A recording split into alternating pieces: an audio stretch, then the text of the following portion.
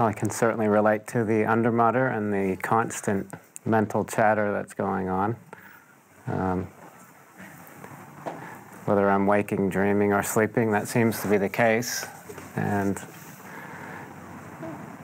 what I appreciate about short moments and the Four Mainstays is it's like a reset in the midst of complete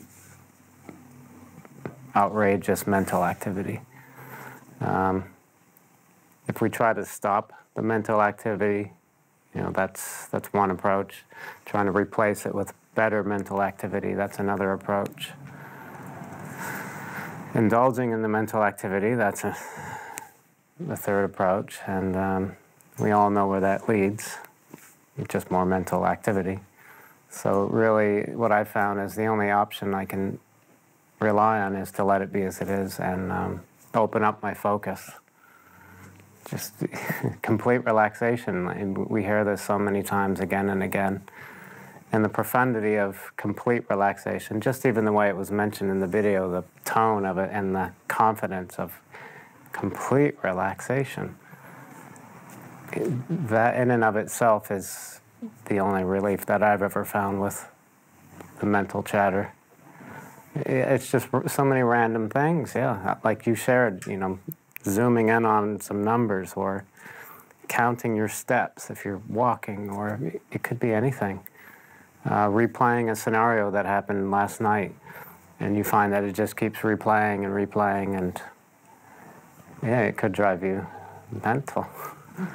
And so in the midst of that, just remembering complete relaxation. I guess that's my mantra, if I have a mantra. Just reminding myself, and also coupled with the rest of the Four Mainstays. You know, just trying to sit there on my own and completely relax.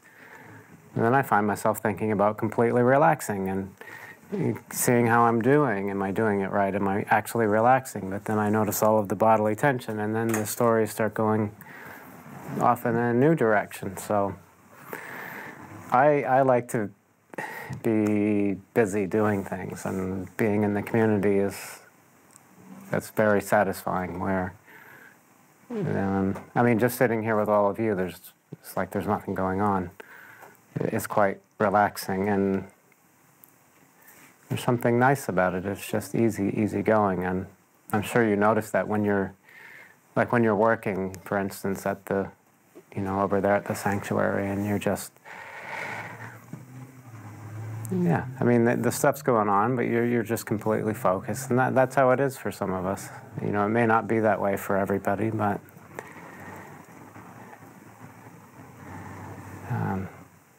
yeah, rather than reinforcing the idea that you've had so many years of that, like you said, you know, you've got this many years, like it's fresh and new in this moment. You know, spontaneous reality in this moment is what you have. So referencing of the past, it may be helpful in terms of, you know, relating to other people, but to define who you are, you know, that exalted, cheerful openness, the past is just another data stream that's arising in the here and now. So, yeah, I can see you. You know the relief. You know what the relief is, and you know what to rely on, and it's so helpful. Otherwise, we would just sit and think about things all the time. And, yeah, and finding ways to just kind of cut it at the root. And sometimes there are sticky data that come up, and I know this too in my experience. There's certain things that just feel really hard to let be as they are. There's such a compelling movement to either say something or change it or rearrange it or avoid it.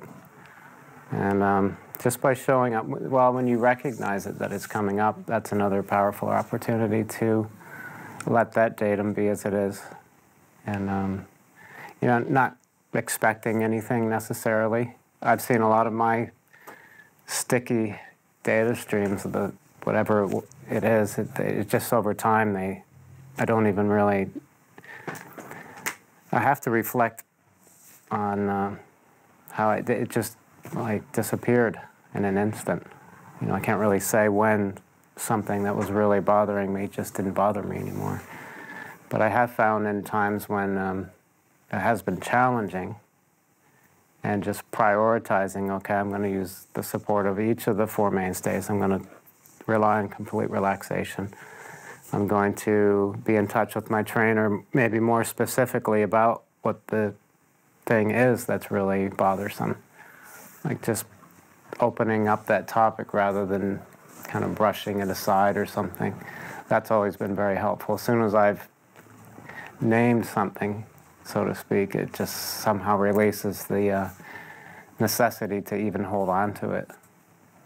So just being in touch with the trainer, and then also in the trainings, applying a line of text to something that feels so sticky can be very powerful. And then when you're with the community, if it's coming up, if it's something in terms, whether it's relationship or, just feeling maybe awkward, or you have a powerful opportunity to let it be as it is amongst a group of people who are doing the same thing, so you won't be pressured into indulging, avoiding, or replacing it.